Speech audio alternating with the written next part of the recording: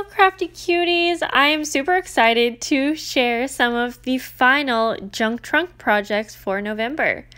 We are starting off with a really super duper fun unboxing video that Reem from PaperPixie shared with me that her daughter made.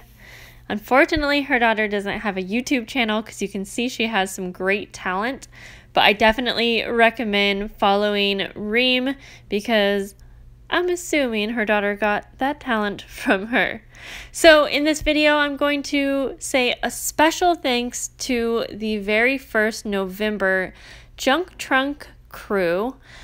I thank you guys so much for having faith in me to create a kit that you could use to create something fun. I had a great time putting this first kit together, and I'm also going to share some photos with you guys of some completed journals that you guys shared with me.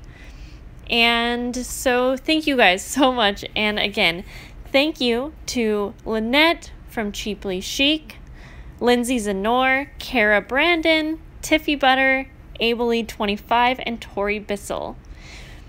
I'm going to have videos linked below because there are many of the Junk Trunk crew videos that can help you with inspiration and getting ideas. Many of them made tutorials and like a full series of videos. So thank you guys so much. And I'm telling you, these people, they're super talented, but so are you guys. I was literally blown away by some of the journals that you guys were sending me photos of.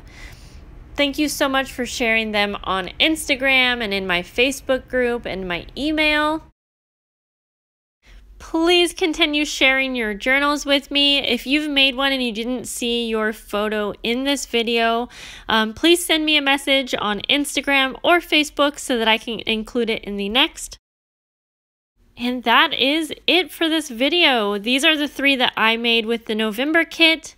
Here is a photo of the journal that I made for the January kit, along with the tutorial that will come along with the kit.